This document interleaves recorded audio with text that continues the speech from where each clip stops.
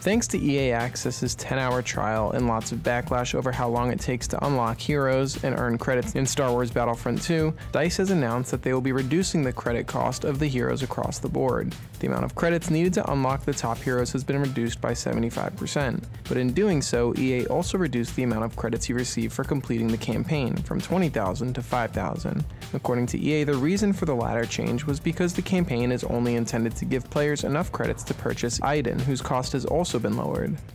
PlayerUnknown's Battlegrounds is getting a new desert map. That's actually been known for some time, but publisher Bluehole hasn't explained further than that. However, thanks to the efforts of a superfan of the game, the PC 1.0 test servers were data mined, and what came out of it was more fruitful than a desert. Reddit user BizFarts found and uploaded an image showing the new map from an aerial view. It's likely that the location names are merely placeholders, but the layout seems accurate.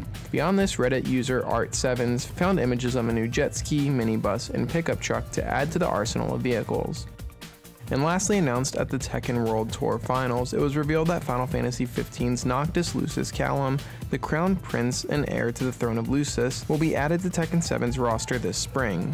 Wielding the power of kings and sporting a signature engine blade, Noctis looks to deal some big blows to the rest of the Tekken 7 fighters when he enters the King of Iron Fist tournament in spring 2018.